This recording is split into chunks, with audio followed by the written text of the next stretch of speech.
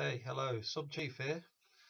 Today we're going to be solving a function at x equals minus 3. And this function today is x squared plus x minus 6 divided by x plus 3. As you can see, we're going to solve for x equals minus 3. So, calculating when x equals minus 3, we're plugging in the minus 3 value. Minus 3 squared plus 1 times minus 3 minus 6 divided by minus 3 plus 3. That gives us 9 minus 3 minus 6 divided by 0, which is 0 over 0. Now this gives us a little bit of a problem, because this results in an indeterminate answer. 0 in the numerator, not a problem. 0 in the denominator, this is a problem. So we've shown that f of x is discontinuous at x equals minus 3.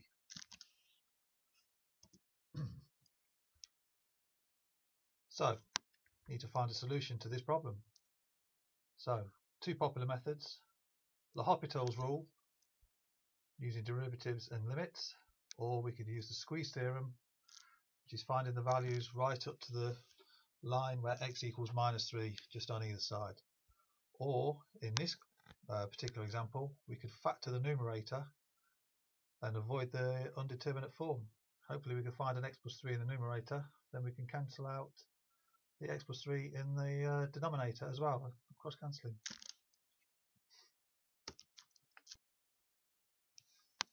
So, see the numerator x squared plus x minus 6 can be factored.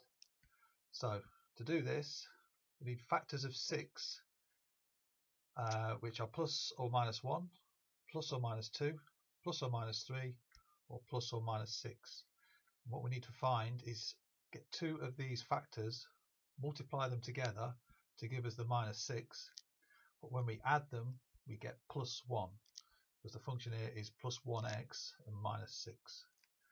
So let's have a look what we can do. So we've got the plus and minus 6, that will go with the 1, but that's not going to give us the plus x, so that's not going to be no good for us when we add them together. So we look at the 3 and the 2. Now this looks a bit more promising. Plus or minus 2 and plus or minus 3. So to get us with a plus 1, we need to have the 3 as the plus, because that's the bigger value, and subtract the 2. So therefore x plus 3 and x minus 2 gives us our factors. So we're going to now rewrite this function as f of x equals x plus 3 times x minus 2 divided by x plus 3. Now this looks a lot more promising. So let's move on. So plugging in the values of what we've just found there, the factors, x plus 3 times x minus 2 divided by x plus 3. You can see clearly that we can cross cancel the x plus 3's. That will just leave f of x as f of x equals x minus 2. This looks really good. So f of x equals x minus 2. Just plug in the f of x's when x is minus 3. This gives us minus 3 minus 2, which gives us minus 5. So therefore the solution is f of minus 3 is minus 5. So we just got that there, and I've drawn a little graph here with a red pointer pointing to where it is. So when x equals minus 3, y equals minus 5. And that's the solution to our question.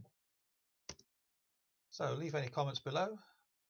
If you've got any questions you want to find a solution for, put them in the box below and I'll see if I can put up a solution for you. And always, please remember to subscribe. Thanks for watching.